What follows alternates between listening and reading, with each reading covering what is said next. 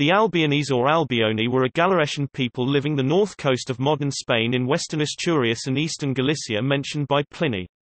They are generally included in maps of Roman Spain. The name Albiones is also attested on the Stele of Nysa Clutosi, found near Vigadeo, which has the inscription Nysa Clutosi Filius C. Astello Cariacaprincipisalbionum Norum LXXV High C. S. Itus Est, which can be translated as Nysa, son of Clutoso from the house of Cariaca, prince of the Albions, died aged 75 years, lies here.